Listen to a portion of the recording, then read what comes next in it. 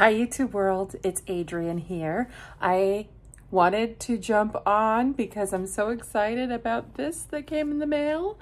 It is my Lisa Eldridge purchase from her spring summer collection and I'm so excited. I love her products. I love her lipsticks. I was so excited to see a different release from her with the cheek serum blushes and the highlight and some more lippies. And so I thought I would jump on and give this a shot. I was about to take up like a nap. I don't know. I'm a napper now. What happened to me? It's aging. Aging nap makes you like revert back to childhood when you napped. I'm gonna bust this open and hop back on and let's try some of this stuff. So I purchased 5 items. I know, it's so crazy. It's like the only luxury, I think, price point where a release comes out and I actually purchase it before waiting for a review of another person. I don't know. I don't know what it is. I don't know what it is about Lisa Eldridge. I love her. I just love her.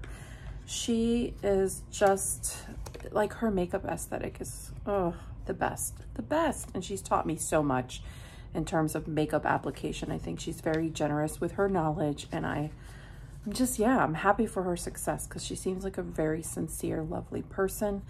I picked up 2 of her blushes, 1 of the highlighters and 2 of the lipsticks, the Lucent lipsticks that she released. Now, if you're curious about her velvet lipsticks, I have quite a lot of them and I will link a video down below where I swatch all of them.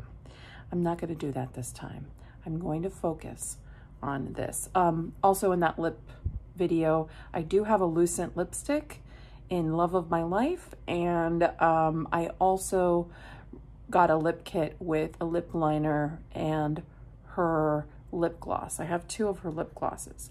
So I don't want to be redundant. I just want to add to my first impressions or what I think of her products. And so let's start with the cheeks. I have a little bit of color on my cheeks, but nothing too crazy. My makeup is pretty worn down by this point. I received the colors Venetian Red and Pink Soap. And I picked these because I felt like these would be interesting colors in my collection.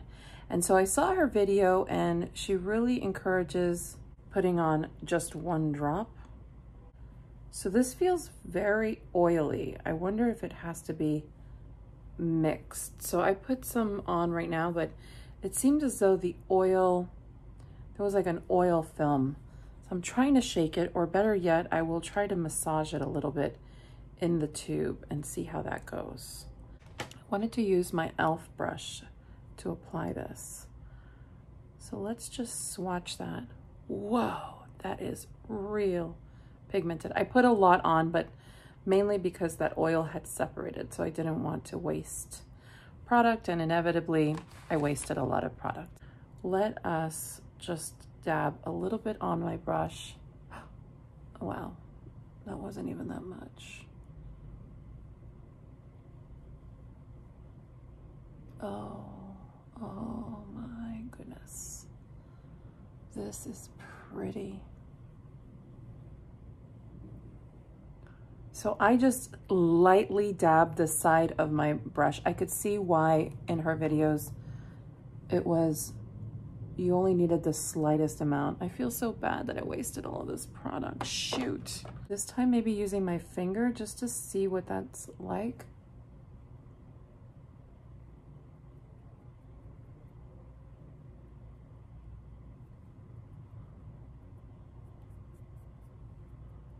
Oh, goodness. It's such a nice formula because it's very thin, highly pigmented. And when it blends out like a dream. And I mean, obviously I went for a much more dramatic effects because I had gotten so much on my skin, but whoa, that is really pretty. And I don't have a color like this. It's why I picked this, because I do have quite a lot of colors.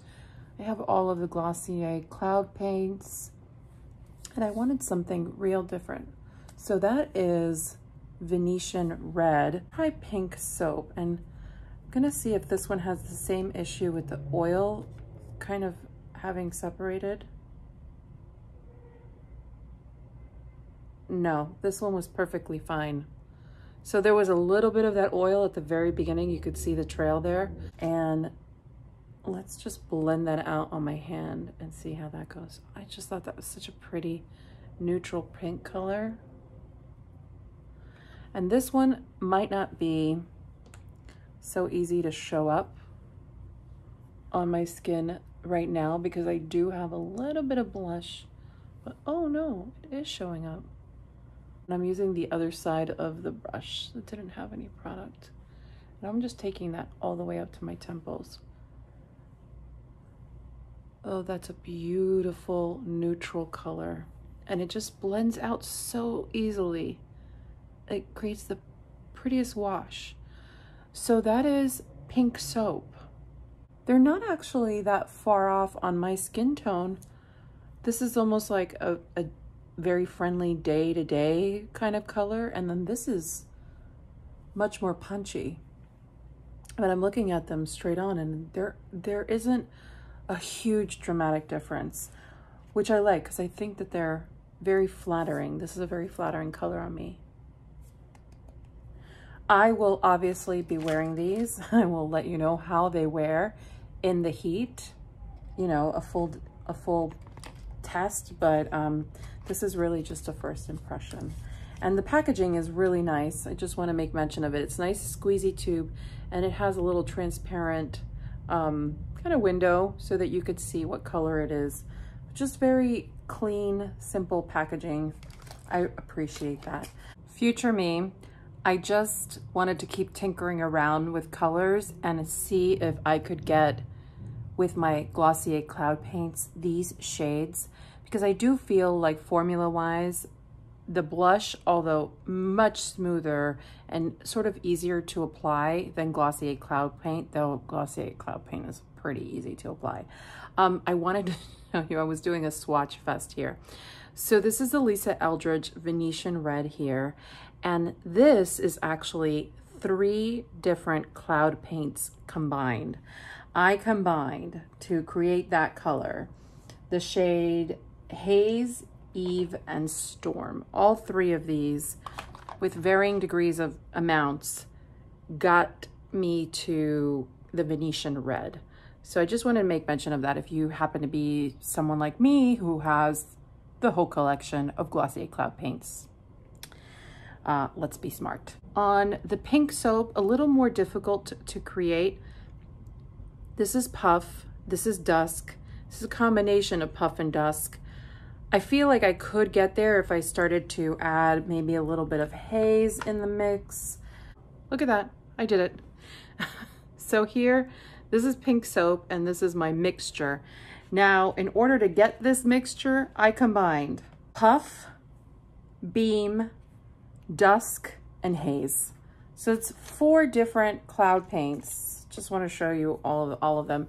So I had to combine a little bit of all of these cloud paints to get to that Lisa Eldridge color. So again, I'm pretty happy that I picked these colors because to remember the exact amount to mix, I probably won't remember, but I just wanted to hop back on and kind of address that in case anyone else is curious out there and likes the Glossier cloud paints. I think if you like the Glossier cloud paint, you're gonna like this cheek product. Anywho, okay, I'm really signing off. Next up, I picked up the Elevated Glow in Crystal Nebula. This is the highlighter. Now this, I'm not like the biggest highlighter fan, but I thought I would give it a shot. And you know what I wanted to do was I wanted to compare it with my Charlotte Tilbury Flawless filter, because when I looked at this, I said, oh, this kind of looks like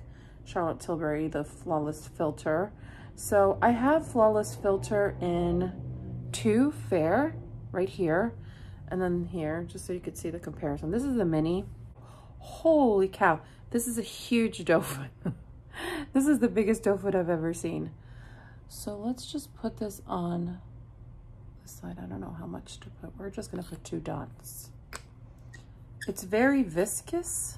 Like it has a lot of almost, and look at nice frosted bottle. This is the Crystal Nebula. Ooh, that's a pretty like wet glow. No shimmer whatsoever. It's a pearlescent. And let's just put that on.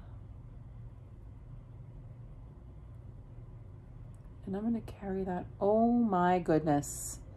This is very, very glowy. Oh, wow. Wait a second. This is beautiful. Wow, I hope this lasts. We're gonna have to wear this all day. This is very, I'm gonna put this like on the apples on my cheek. Holy guacamole.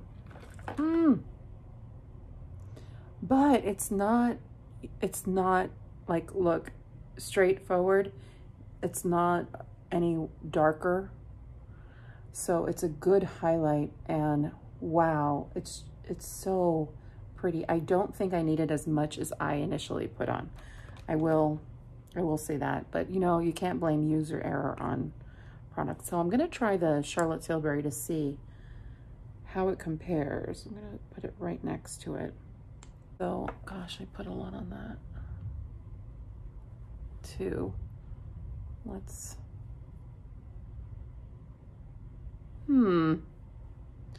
so here's the Charlotte Tilbury, and here was the Lisa Eldridge. Wow, okay. I don't have enough experience with the Charlotte Tilbury one, because that also is beautiful. There's a little bit more reflect, more kind of dewiness on the Lisa Eldridge side, but not by much. So that is the Charlotte Tilbury Fair #2, and this is the Lisa Eldridge.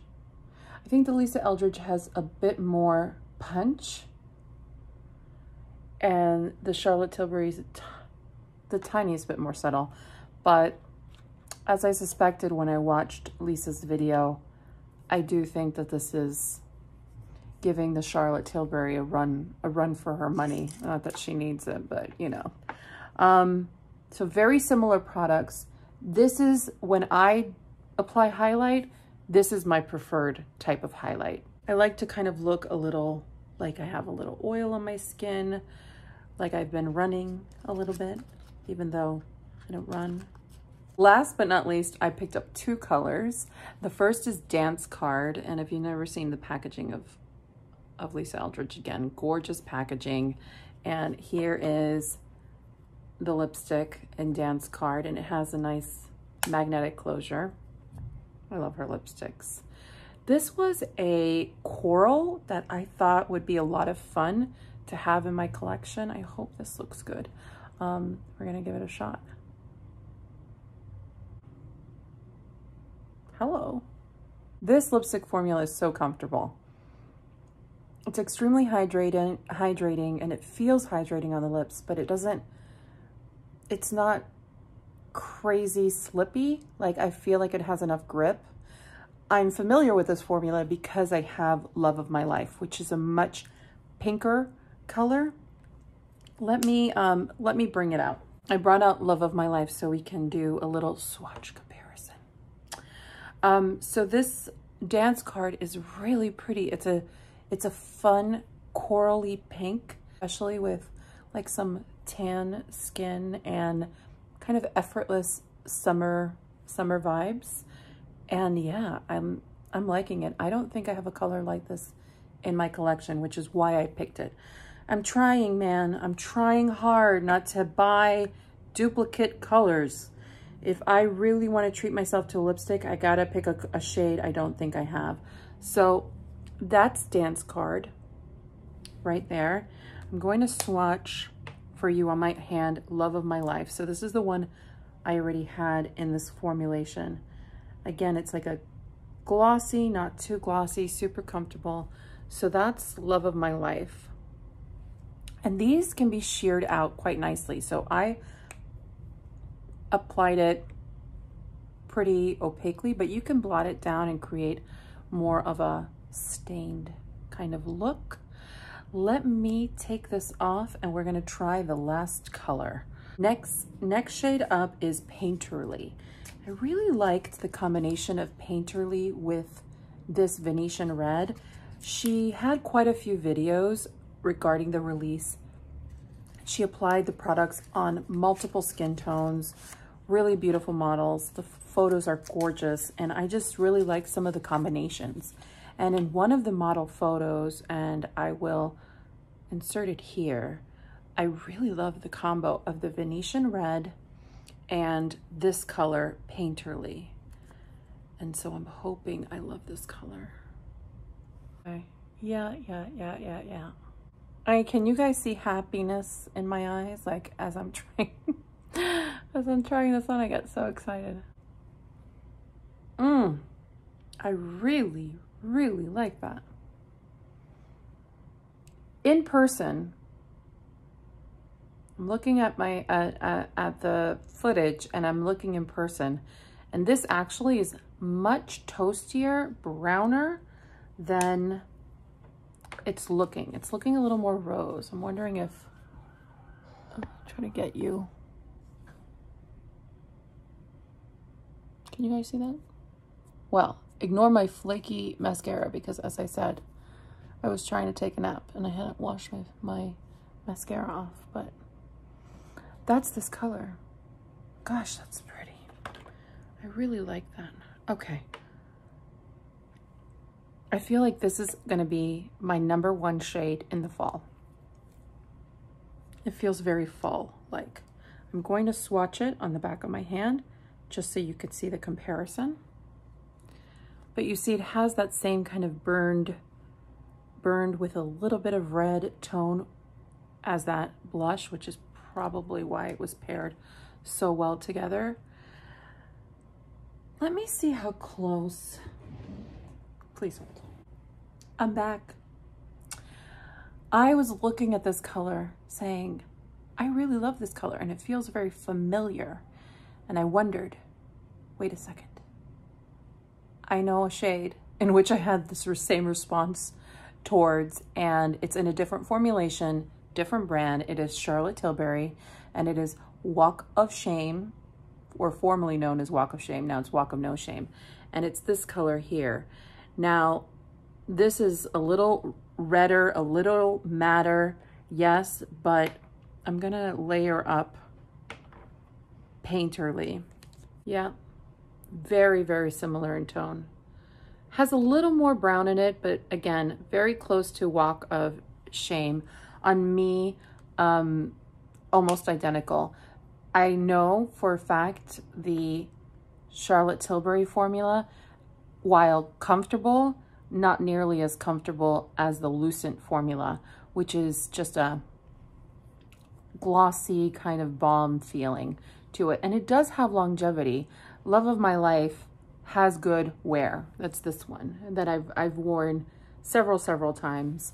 And I know that it's a long-lasting formula in spite of its creaminess and comfortability. So yeah, I kind of think that they're very similar, but I really love this color, especially in the fall. I'm going to be looking forward to it. So those are my first impressions of the products I bought. Did you pick up anything?